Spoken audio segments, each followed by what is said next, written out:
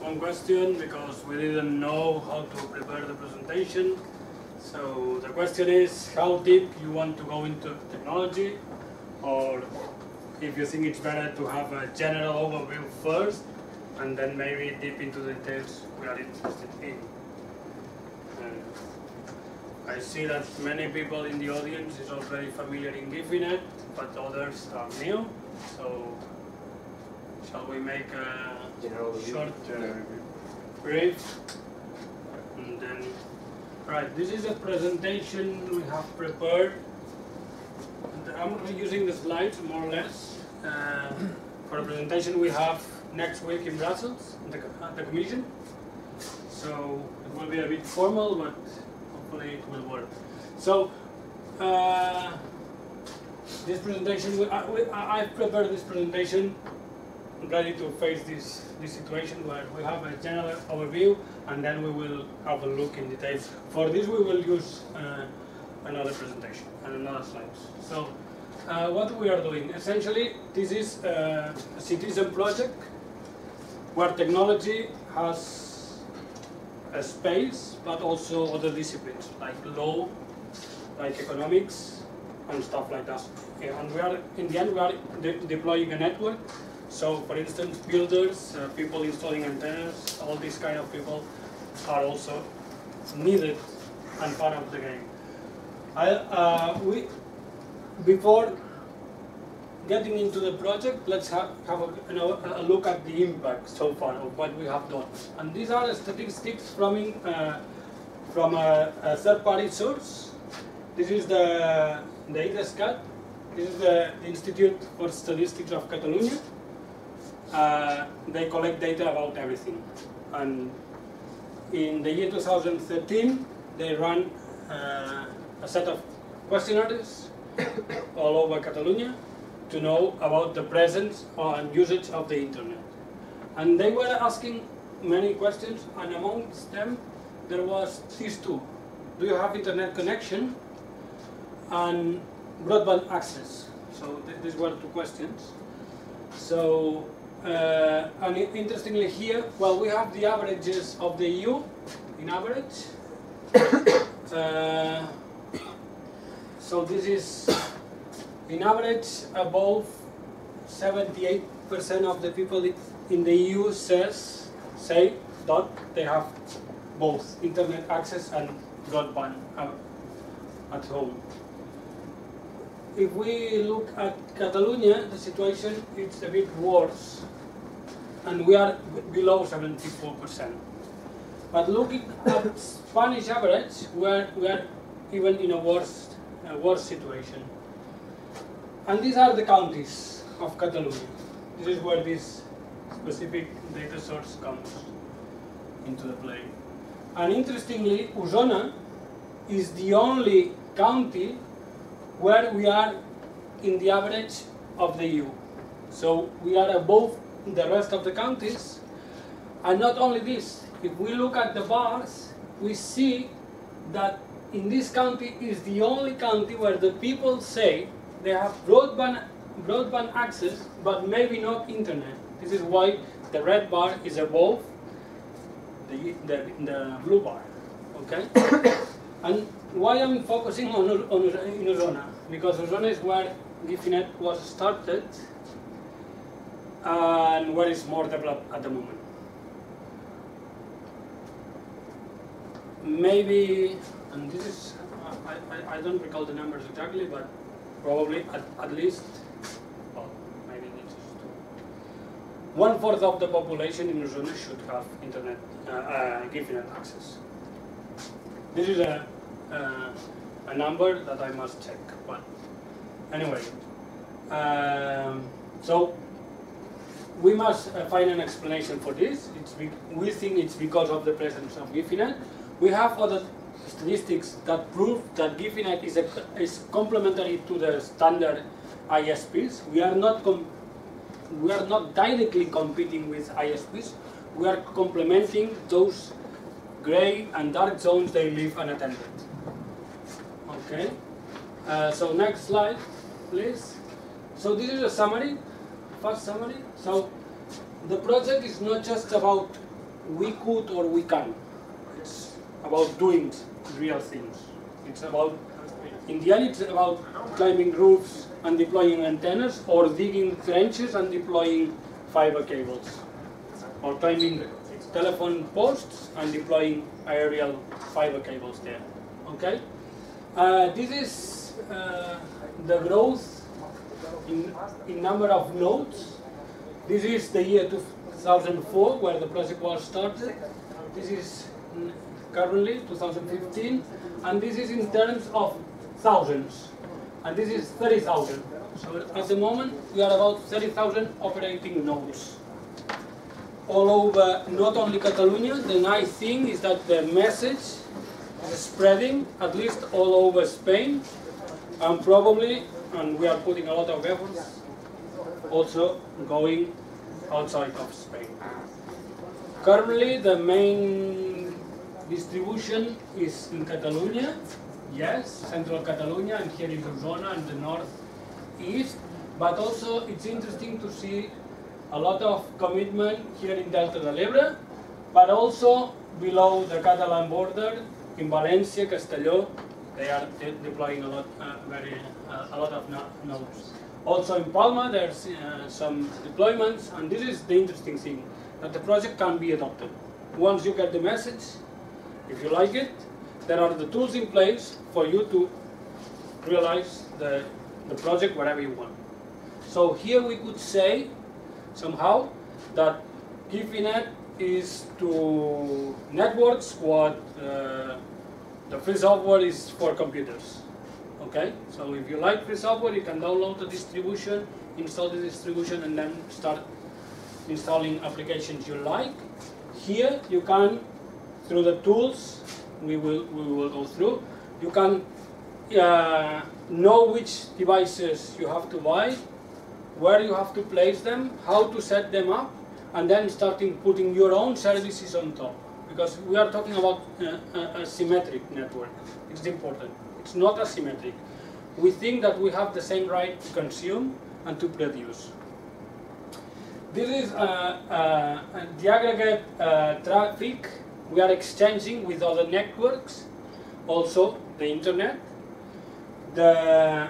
In the next slide we will see the network architecture. This is just to give you some numbers and how the growth. This is the exponential growth we observe in the number of nodes over time.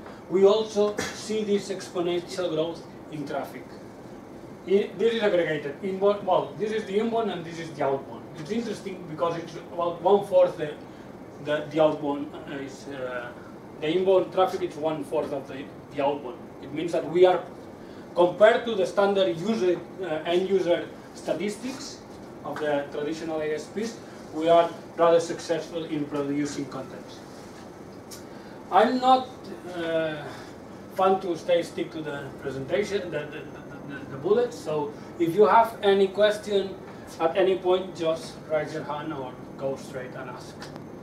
So interesting, we have estimated total investment in the infrastructure above 7 million euros. So this is just to give you some order of magnitudes of different variables. And the investment to maintain all this running, it's about 200,000 euros per month. So you may expect with these numbers that there should be a business ecosystem behind this, like in free software. There are many companies investing in developing the kernel and developing applications. For a project, it's essential, at least according to our ideas, it's essential to have a business model behind. Otherwise, projects are not sustainable. Right, maybe we can jump to the next slide. So this is the network architecture. What we are doing. So we want to reach all the citizens in Catalonia. We don't want to exclude anybody. We empower the people to bring the network at their homes, at their places, at their offices, at their wherever. How do we do that? Okay, the reality nowadays is that the wholesale ISPs are all concentrated in Barcelona. So we must reach Barcelona. That's it. We are already in Barcelona. We have a position in the collocation center. We are also members of our local exchange point, the CATNIX, the Catalan Exchange Point. So there we peer with other ISPs. And the transit we cannot deliver by peering. We have default gateways to the internet. But maybe we are going too fast here. Do you all understand what Gifinet is? Do you know about it before coming here? So you understand that Gifinet is not internet, it's a different thing. Gifinet is a network, it's like a self-managed network by the same users who are using it. And Gifinet is not any organization or any company, any foundation. Gifinet is a project where anyone can join. So there are many, many volunteers which are making this possible. And it started as a project from some people living in a rural area where they didn't have internet access. The ISPs, Telefonica for instance, were not interested on connecting those people to the internet because it's not good. The revenue is very low. Not good for the return of investment. So they started to make their own network between several farms and several houses, and it starts growing around all the Catalonia and Valencia and many other places in Spain. And yeah, the objective of Gifinet is actually not to have internet access. It's to create a parallel network which follows three principles, which are freedom, neutrality, and openness. So you cannot, no one can ask you for money to connect to the network. No one can prioritize the traffic to another user. And there has not to be artificial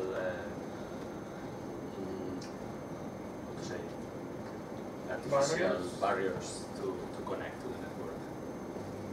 But it doesn't mean that inside the network there can coexist a business model. So you cannot ask for money to enter to the network, but you can ask for money if you are offering some service inside the network. For instance, the internet access is a service inside the network.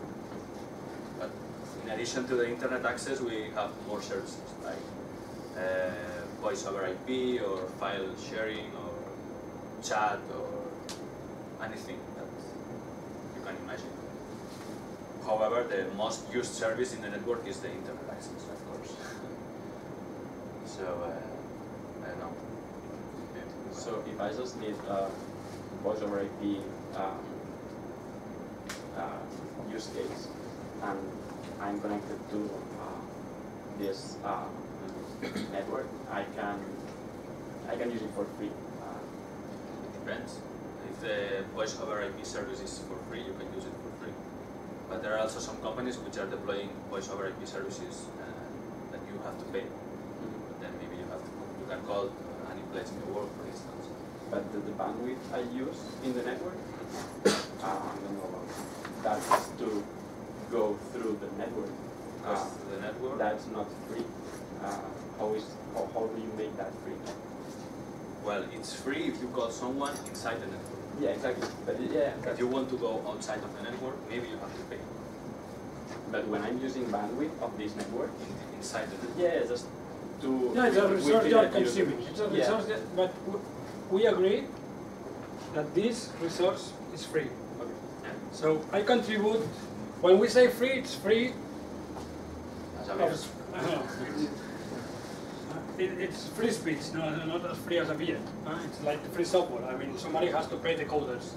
Otherwise, they can code at night, but they produce, the production capacity is reduced. If we pay them, they will produce more. All right? It's the same. We have to pay our routers, our equipment to have the network. But the thing is that when we have these routers, when we have these devices, the cables, all the infrastructure paid, the usage is for free. All right, and this is the agreement. We will go through this. I was starting from the internet because I thought that maybe it's easier for the people, but I totally. What's the maintenance that you said, like 200,000 euros per month? Yes. Includes what? The maintenance of the hardware. And yes, because Not any internet connection. no, this goes aside. Okay. There is not a default internet connection. Yeah. inside the network. Here in this network, you won't see a default route in your routing table. Okay. So yeah, if you want to reach internet, you have to find a way to reach internet. So there are many So different ways maybe of we'll accessing take internet. the presentation and then we jump to the questions. Yeah, but you were talking about the I was talking about exchange the- point. Maybe I was talking about the exchange point. You should explain What an exchange point is, okay? So how do we connect, or how internet is created?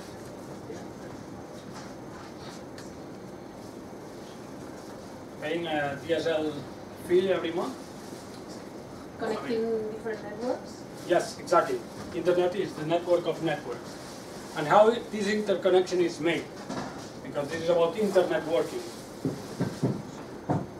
So if we have a network A here and a network B here, we need somewhere a connection point, a physical point where these two networks merge, and then a specific configuration to make the users of network B see the users of network A and vice versa. Okay, and this is the peering process. The connections are made usually at the exchange points. Take them as the markets where people go to sell and buy. It's exactly the same. The ISPs reach the exchange points, and then once there, they start talking to the rest of ISPs in that particular exchange point and asking them if they want to peer. But this way you can reach just a certain amount of ISPs. Then there are these wholesale carriers and that provides, they have peering agreements with the rest of the ISPs, or at least daisy chaining them, you can reach everybody, and then this is what you call the default route. So if you cannot go through your peering, you send your traffic through the default route. Okay? And the ISPs are paying to this carrier. So this is what is happening here. Okay? So here we are reaching all the world through these wholesale ISPs, and we are paying for them. They are offering us a service which is called internet access. Okay? So once we have the internet here, how do we propagate, how do we spread this internet? This is the territorial transport. How we reach these, let's say, territorial exchange points. This is the Catalan exchange point, or the global for us. And then once we have the internet here, we must propagate it or spread it through the territory. This is done by fibers, okay? And at the moment we are hiring direct fiber to do this. And this is how we reach these points. And at the moment there are 18 of these points all over Catalonia. These points are set by people of a certain area that gather together and put them on it required to reach the budget to make this a reality. Okay? Because we have this peering agreement inside, so you can take, in this sense, you can take Gifinet as a distributed exchange point. Because we have the peering agreement, or the license, which says exactly what we were discussing about before. We won't charge anybody for the transit. It's the same happening at the exchange points. You just pay for the service to be at the exchange point. You don't pay for the traffic you exchange with your peers. It's exactly the same. Gifinet is, in this sense, it's a distributed exchange point. So, one guy from here, he can reach the northeast from the southwest to the northeast for free. Okay, and then we are at the territorial exchange points. How do we reach the end users? Here, it's more about imagination. Sometimes you have fibers, some other times you use Wi-Fi or other means. Technology for us is just a means to implement our idea. So we use whatever is available. We start with Wi-Fi because it was the cheapest and the most easier or accessible technology at that time. Is still. But if we compare the performance between fiber and Wi-Fi, Wi-Fi performs 1,000 times better than Wi-Fi. This is why the people who know that Wi-Fi works or they rely already in Ethernet, many people are migrating to fiber. Okay? There are some villages in Osona, entire villages, where the optical fiber has been deployed to all the houses inside the village. And this optical fiber is from the Ethernet project, so it follows the 3 principles and it respects the license. And interestingly, you keep the ownership of the net, the infrastructure deployed. Not the company. Okay? And at full speed. You can use it at full speed. Okay? So maybe we can jump to the next It's slide. funny to see now the Telefonica internet access, which are offering optical fiber, 100 megabits and 10 megabits below. Optical fiber is symmetric by definition. So they are artificially applying policies to reduce the channel capacity. Huh? Just to make you pay more if you want, for instance, symmetrically. Okay, let's go ahead. Well, no, just a number, for instance. In our core network at the moment, for instance, it's already running at 10 gigabits. So, because now you can have 10 gigabits for the cost of what you had 100 megabits 2 years ago. Okay. Another interesting thing of the fiber is that once you have the cable deployed, you just have to change the electronics at the edges to upgrade your speed. Okay, let's go. Well, more things. I mean, we have several ISPs providers, independent, so if one fails, we have redundancy and high availability. Yeah, when you are saying we, it actually is the Ethernet Foundation. We will explain this into the next slide. Okay. Well, these are the people. Who are the participants? Or what the official speech called them, the stakeholders. The people, the volunteers, they started this project. They were facing very precise and pragmatic problems. I don't have internet at home. And due to historical reasons, the mayor had internet connection at the council because of the heritage of the privatization process we followed. So the mayor was facing, or the measures, the rural measures were facing 2 problems. Their citizens didn't have internet access at all, and they had it at the council. So people were complaining for not having internet access at home and complaining to the council because they had internet access. So how can we share this scarce resource with our citizens? And here is where technology came to help us. Install an access point at the roof of the council hall and let the people connect to it in an ordered manner. Huh? So here is where the governments start helping. Governments have a role by default because they are in charge of ruling the public assets and the public goods. And these are the companies that start business on top of this idea. Because initially everything was voluntary work-based, but then some smart guys thought, there are people who are not connecting because although we are giving workshops on how to connect, they are not even able, or they don't want to, or maybe because they are elderly people or something like this, they don't want to climb the roof and install their antenna. Then they start their own business. Say, I can't do this for the cost of the time I invest in this. This evolved into full ISPs. Many of these companies are already offering, for instance, internet access, voice over IP, backup services, all this kind. That now they are teaming up to offer video services to compete with standard ISPs offers. Okay? Next slide. There's also the associations without... Yeah, I mean, there are many other people participating here.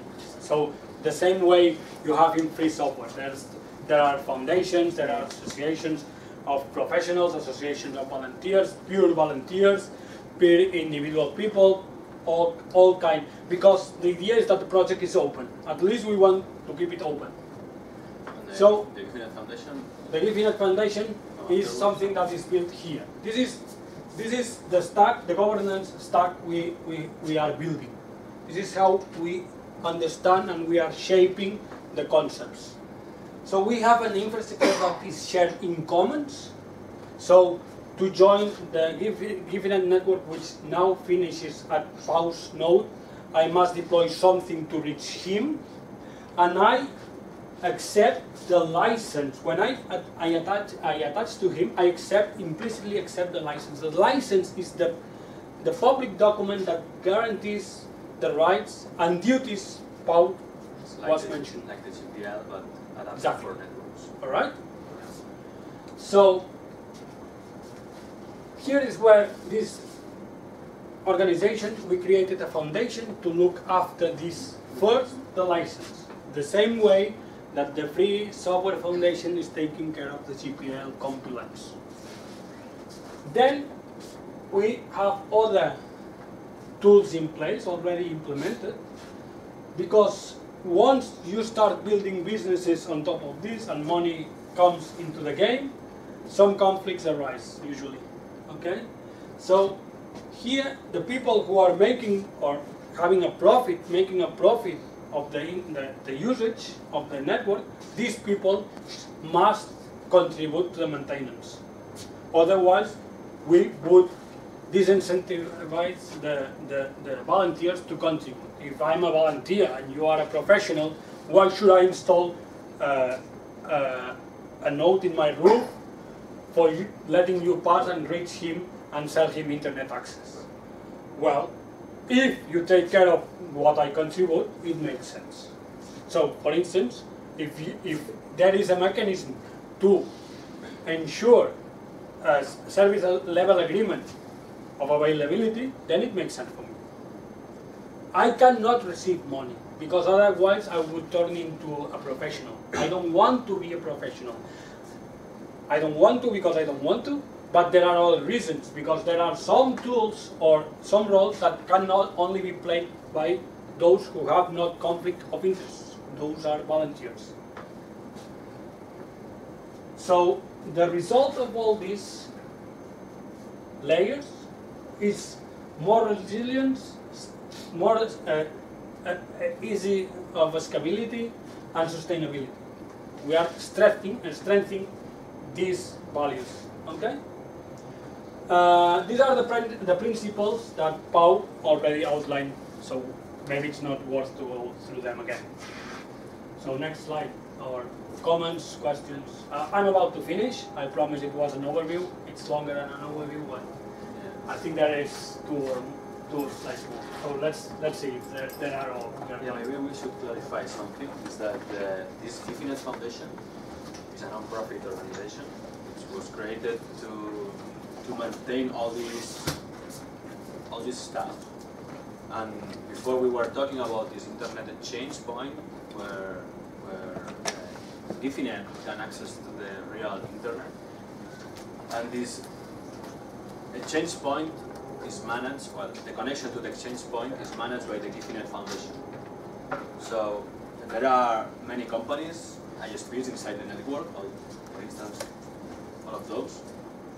And most of them are paying to the Gifinet Foundation to get an internet access through this internet exchange point.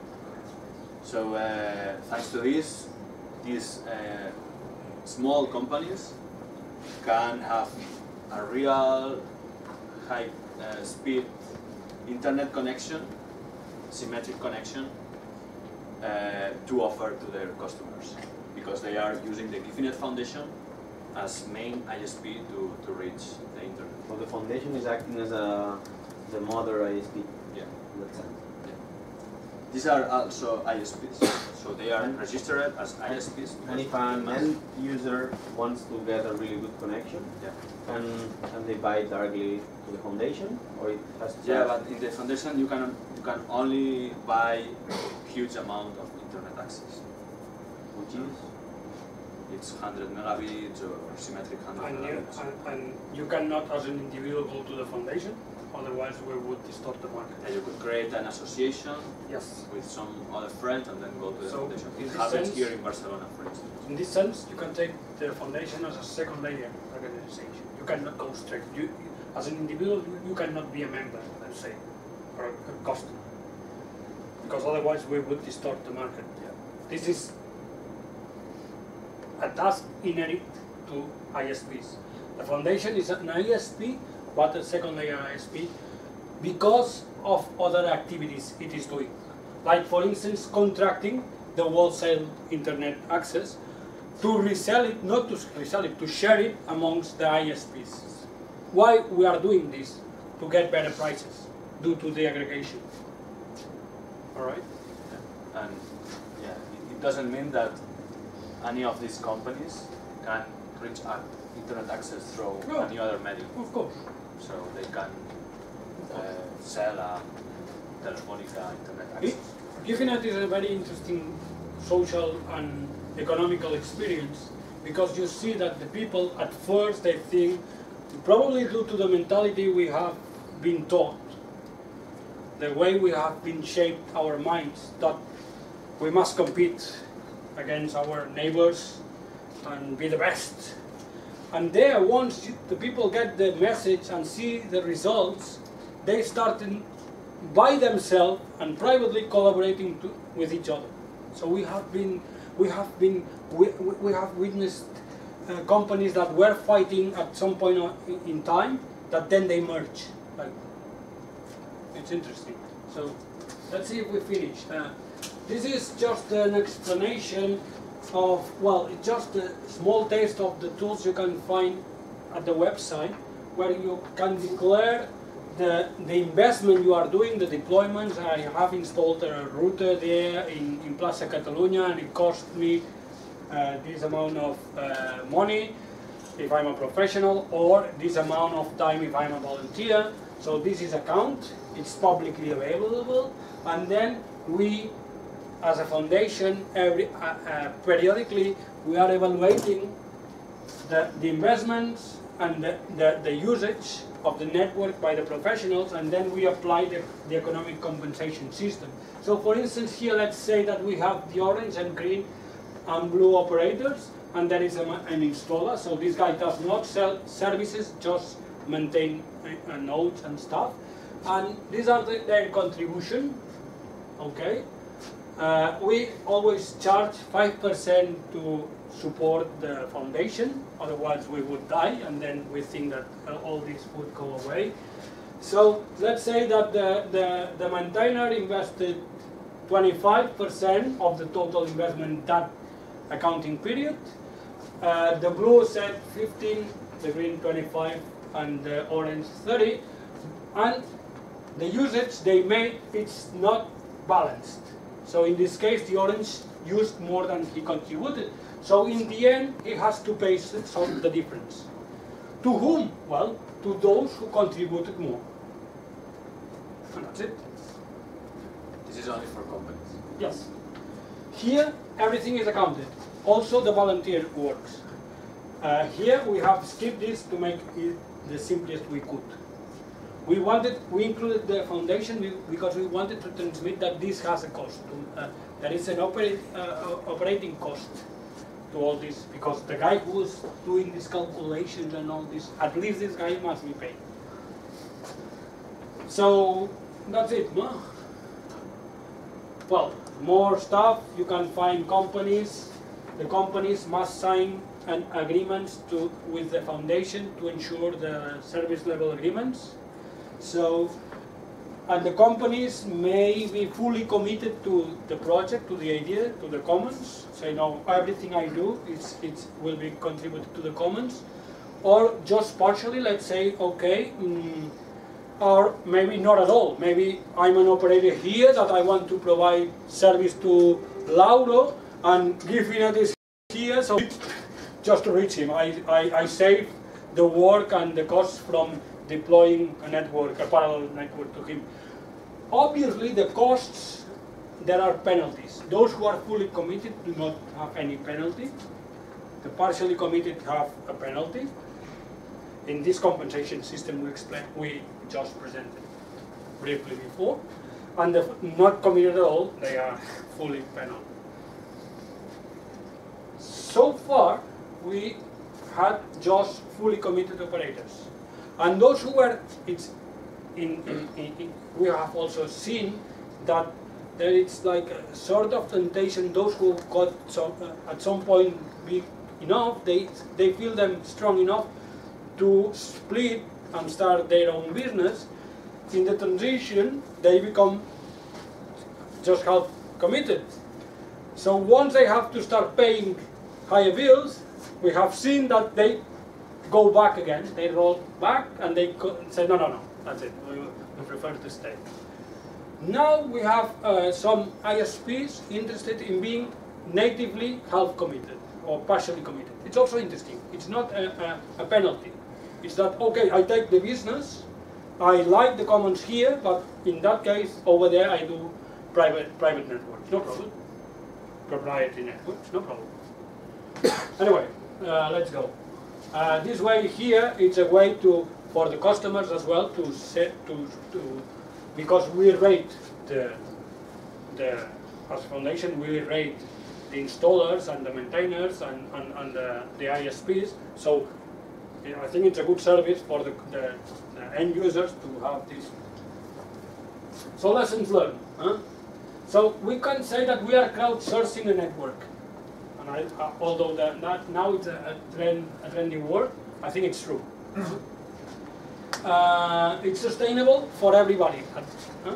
So the users, the enterprise and public administrations can participate based on transparency, equality and all this stuff. It's accountable.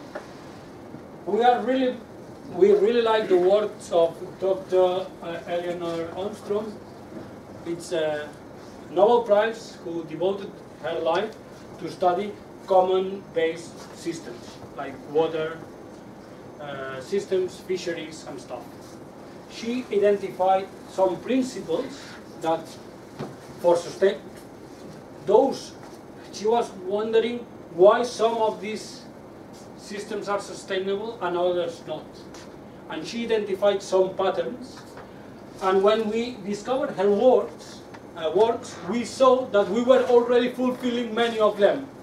And we were facing problems. And we thought maybe these problems are solved, or the way to solve them is following the patterns she has already identified.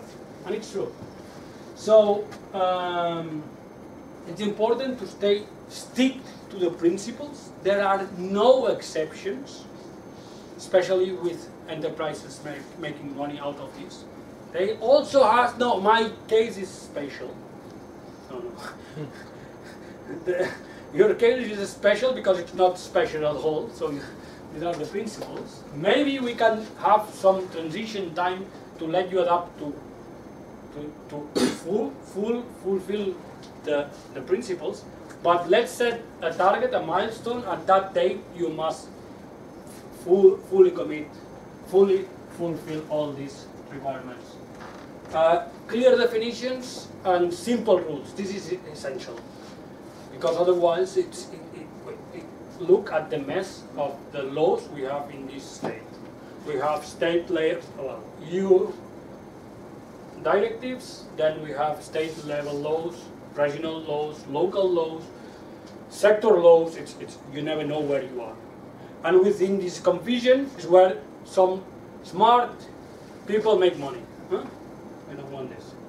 Diversity of participation. It's essential to have companies, but it's also essential to have volunteers, and it's essential to have the public administrations. And this is what we like, this concept of the common pool resource. Our network, our infrastructure is a common pool resource, where everybody contributes, and in exchange they get the right to use it. I think now we are done. So next slide is when we should talk about next and check the time. So we have already consumed in the overview. We have 10 minutes. All right. Yeah. So I don't know if you want to know more about some. the hosts let us know that afterwards there is beer and nice room to chat. Yeah. outside. So, by the way, thank you. My name is Tudor. I work for Skyscanner. Some of you already know me. I see a lot of familiar faces, which happy that you guys return. And after the meetup in the kitchen, we have chips, we have beer, we have Coca-Cola, Fanta, whatever. So it's a good place for you to mingle and ask more questions, which I think it would be more productive than if we all sit here in the dark. So. We forgot the acknowledgement and thank you. Thanks for hosting Yeah. us. Thanks for inviting us, and thanks for coming, especially this. And thank you for presenting, of course. So Questions? No. Questions? I have a question. Yes. So if I want to create a node somewhere, right, and like I'm not close to any of the other Giphy people, right? How does that work? Like I need internet connection, right? And then The same way Gifinet started. Yeah, the idea is that you think globally, act locally. So you have to start building your own small network in your neighborhood, for instance, and someday it will connect to the main network. It's the only way we can do it. And if I just want to be connected to the network, I'm not probably not routing any traffic through me. So then, is that enough to fulfill the agreement, the terms of the License? Yes. The license says that you can be an end user node. I don't need to pay or anything? You don't need to pay, but you agree that somebody else can upgrade your node. So maybe you are in a very well situated point, strategic point, and somebody says, okay, now you are using this small device, may I install this big equipment to propagate the network? He will pay for it, but he will install it in your node, of course, according to the availability. Yeah. If you have space restrictions, he must fulfill this space restrictions. So we are not collectivizing anything. Your house is not now part of Gifinet because once you had the bad idea to contribute one small node. Don't take it wrong. Yeah, and also the thing is that Gifinet is not an homogeneous network. It's very different, depends on the zone. And there are some zones of Gifinet which are what we call infrastructure. There are these main central points which are called supernodes, and there are the standard normal nodes which are connecting to those supernodes. Then this normal node is not routing any traffic. But there is another mode which is called mesh or mesh networking, where it's completely horizontal. So all the nodes are routing traffic from other nodes. For instance, this mesh network is normally better in scenarios like Barcelona, where there are many buildings, Well, the problem is the height of buildings. Yeah. So then you have to use a more opportunistic approach.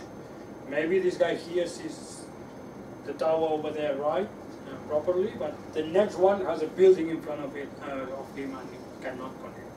So then you use reflections and stuff. And in this sense, the ad hoc mode, the ad hoc wireless mode is better. Well, I don't know. No, technology in general. Yeah. If we start, I think the next step would be to step into the technology, and there we This is could another also, topic. this should be another topic. Yeah.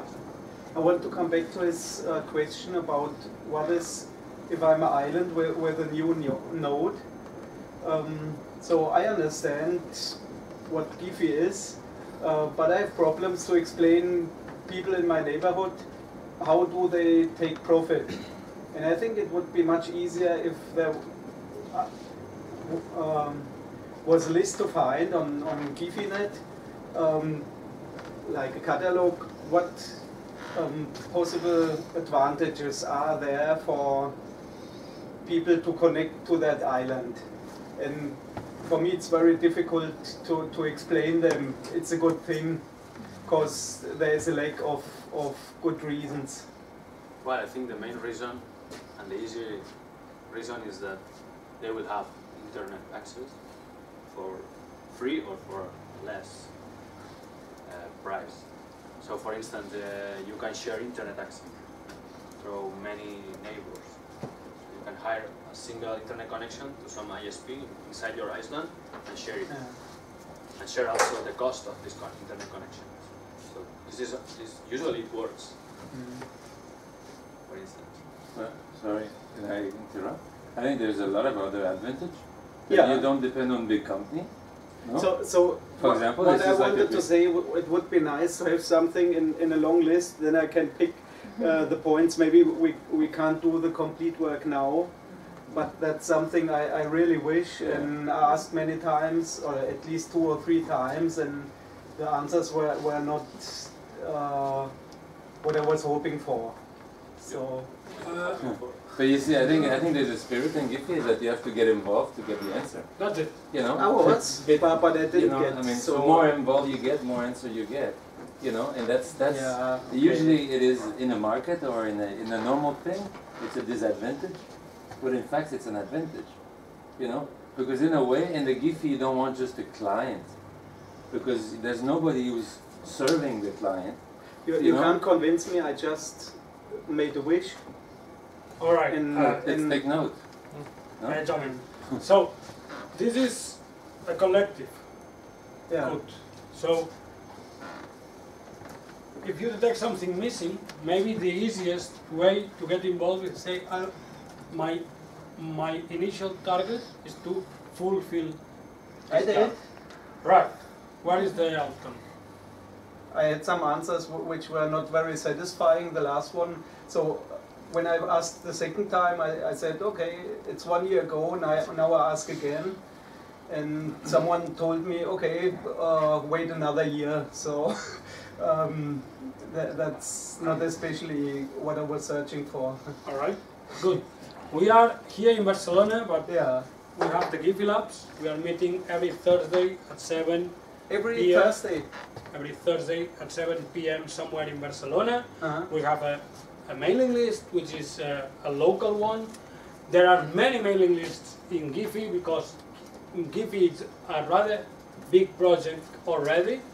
So there are general mailing lists, like the user mailing list, which could be the most, the biggest in terms of membership.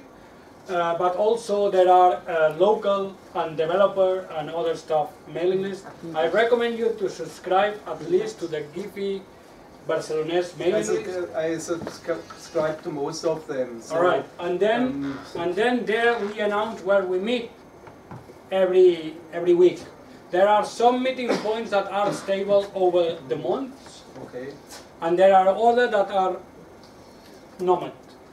This is Another thing interesting, why are they nomad? Because we want to let the people host these events at their organizations, their entities, and it's also a way to have that day the experts there and start asking. Yeah, I think all of this is explained in this web page, Exo.cat, which is a local association from Barcelona, from some GiphyNet users, which are organizing this Giphy Lab. Yeah, thank And you. it's in Catalan, but I'm sure you can translate it. And here they explain where is the next Giphy lab and how is it organized. So if you want to meet these people, you can just come here and see where they are meeting in the city. Muchas gracias. Thank you very much. Yeah, this is very useful. There are some newcomers, for example, now there are 2, and they come to one Giphy lab, to another Giphy lab, and they say, I want to know more, and I say to them, come more times, make more questions, be patient, because depends on the Giphy lab. There are more people, less people, so it's like a personal investigation, researching of how it works. I spent about 100 hours on that web page. So. Yeah, but it's better to meet physically. It's a community more than a web page. It's like software. Eh? There are many projects, but some of them are successful and many others do not success, at least in terms of instances, let's call them. Let's discuss that over beer, maybe? Yeah. Yeah. So, Thanks for your attention then.